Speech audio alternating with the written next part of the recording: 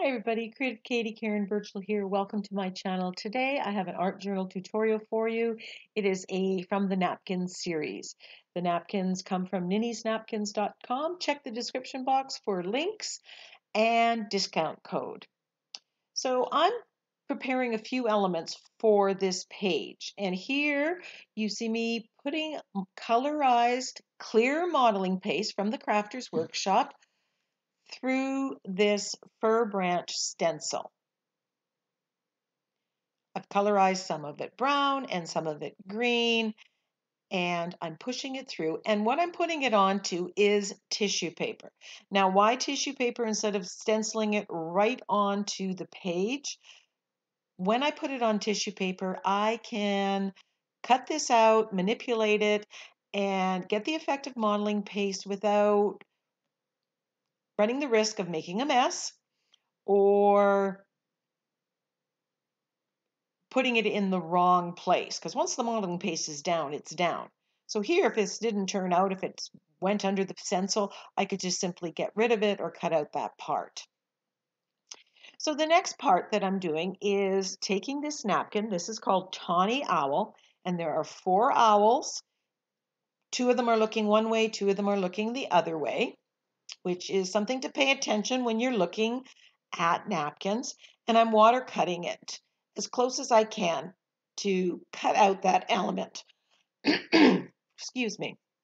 Now that I have the elements, the basic elements, I can play with the orientation and see how I want to and where I want to place them. I'm very visual and I need to see it. So with the modeling paste, now that this is all dry, I am just ripping out the excess tissue paper. While it will go mostly transparent or translucent, I like getting rid of any excess. So I rip out as much as I can, just with my fingers. And then because there's lots in between the pine needles, I get out my scissors and I'm cutting out some as well. I prefer the ripped edge to a cut edge, but in this case, it would be impossible to rip out those center parts.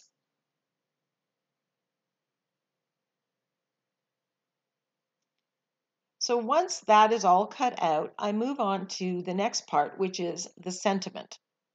And I want to print out the sentiments that I've chosen onto tissue paper.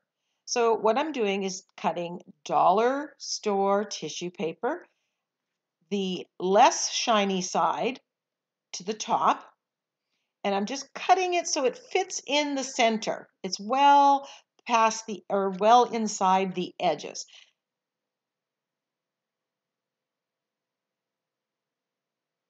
Then what I'm going to do is tape this down, and I just use Scotch tape, smoothing out the wrinkles and getting this as flat as I can. The flatter you get it, the better off you are. Sometimes if you don't get it perfectly flat, when it goes through the printer, it crinkles and what you've printed may not exactly work. But I am taping this to a piece of copy paper. Now, a good idea would be to print off the sentiment underneath this so you can see exactly where the sentiment is and make sure that your tissue paper covers it. So here is the printed copy after I put it through my laser printer. I decided that I'm going to use the colored part of the napkin. So I rip off the rest of the owls and I am going to glue down, collage down all this napkin.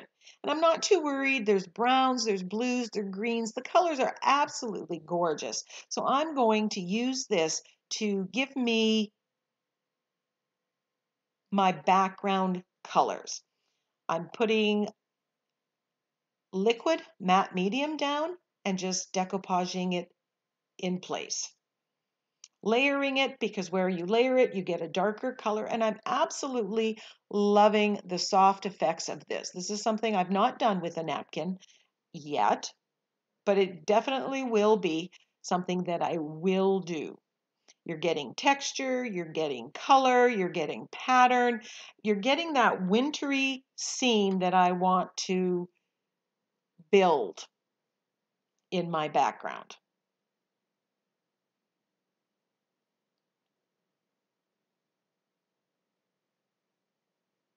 At the end, there will be some white spaces, and I'll be showing you what I do to fill those in.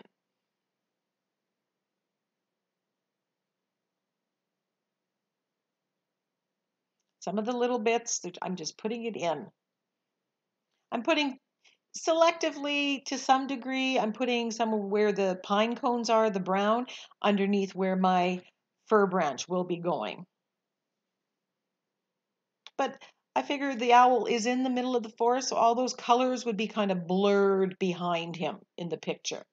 Then I'm taking some Prussian blue, some white gesso, and I'm filling in the white areas, trying to get as close as I can to the colors that were already there. I don't want to obliterate the colors that were there. I just want to fill in the gaps, add some more shades of the same color. I could have also added a little bit of green here, now that I'm looking at it from a different viewpoint. But you can still see the layers. You can still see the green, the white, the blues. And I'm absolutely loving how this looks.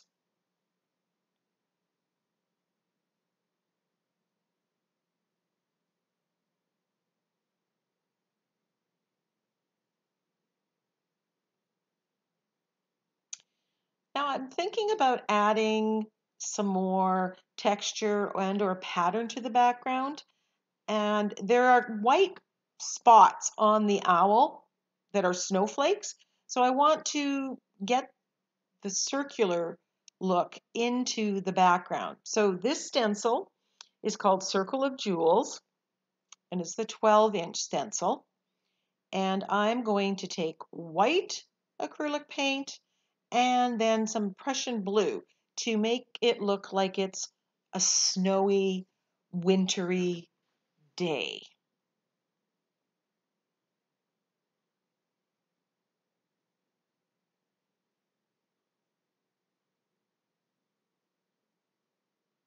And I'm peeking to see, is this the effect that I wanted to get?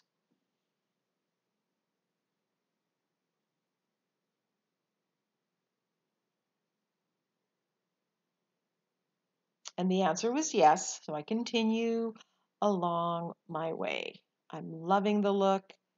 It definitely is reading as a wintry scene. And then I do add some Prussian blue as well. And you can see some of that in the background, but that didn't get on the camera. So now I'm auditioning the final placement of the sentiment, the owl, the fir branch. You know, I was even deciding if I was going to put 2 fir branches on there or layer them. I'm cutting out the tissue paper, the sentiment that I've printed out onto tissue paper. And as I said before, my printer is a laser printer. So I know that it does not reactivate. I can print it out and pretty much immediately glue it down with a wet medium and I'm good. So I want my owl to go here, but I don't want the blue to come through the owl. I want to preserve the colors of the owl. So I'm tracing it with my Stabilo All pencil, and I have a white one. You can use a watercolor pencil. And then I'm painting the majority that underneath the owl white. And that's just so that the colors stay true to what they are. If you don't want to do this, you could glue the owl onto copy paper or other paper and then cut it out, and that would preserve the colors as well. some Liquitex liquid matte medium underneath the owl and then on top to glue it down. And you can see how the blue there, because I didn't put the white, that came through a little bit, but I know that's where the fir branch is going, so I wasn't concerned about that. I'm using a very light touch with my brush. I don't want to rip the napkin. Remember, it's very fragile once it's wet. I'm giving this a dry before I move to adding any more of my embellishments. Now, the secret with tissue paper to make it go translucent is to use lots of liquid matte medium. And I use lots of it, and I'm pushing it into the grooves, and I'm putting lots on top as well. Also, you have better chance of it going translucent if the background isn't dark. So this is very light background. There's lots of white in there. So even if some didn't go completely translucent, it's not going to look like it's sticking out. It's not going to be as noticeable.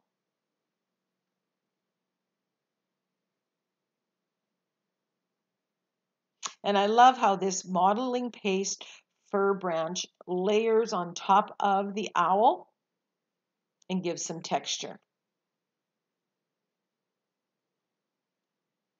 Final placement of the sentiment.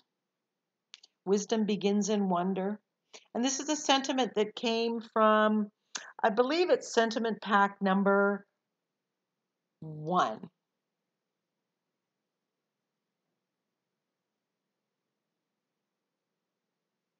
But I'll put that in the description box. I'll verify that it was number 1.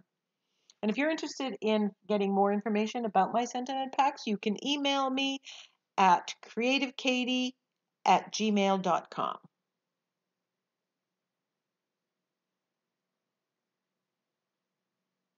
It seems strange that on pretty much, I think I'm creating this on a first day of summer, and I'm doing a winter scene.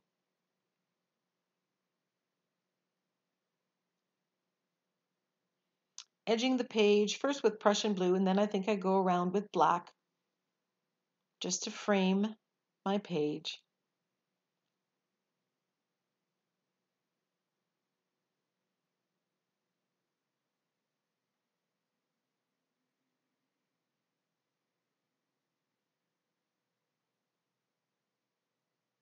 When I was doing the fir branch with the modeling paste, once I've colorized the clear modeling paste, what I did was I made about 4 branches. So the ones that didn't get used here are in my stash, and they will be used on some other project.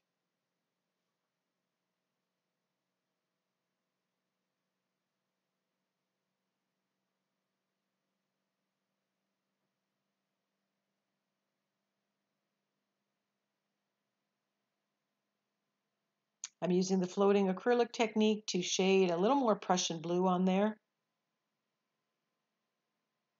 And it gives that soft look.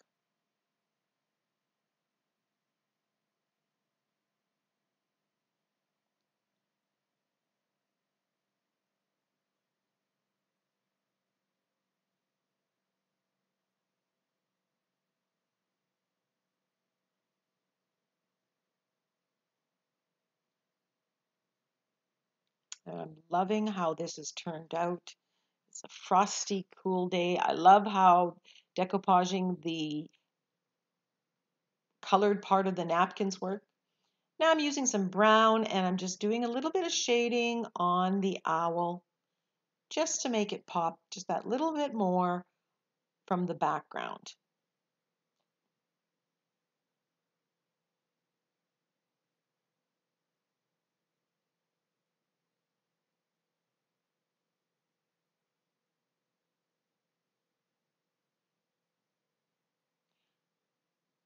This is the second owl page canvas that I've done, and I'll put a link to the one that I did using an owl, Cosmos owl from Stamperia rice paper.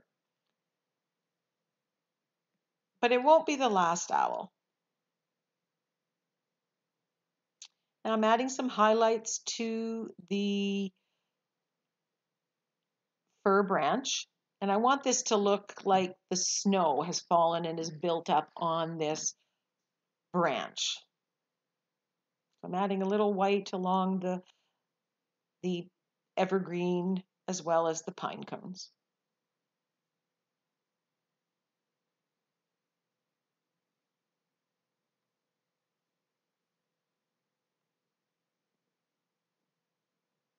A few highlights on the owl. And I apologize, that's out of frame. I zoom in so that you can get a close-up look of what I'm doing, but that just limits the frame size. And if I'm I'm involved in creating, sometimes I don't look up in the viewfinder and see that I'm not getting everything I want to get.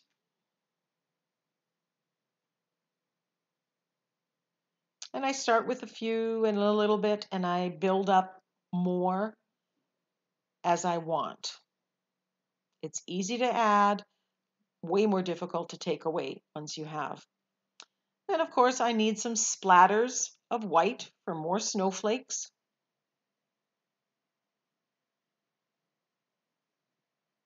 Thank you so much for joining me in this tutorial. I hope you got a couple tips. I hope you were inspired. Leave me a comment. Share this with your creative friends. Bye for now.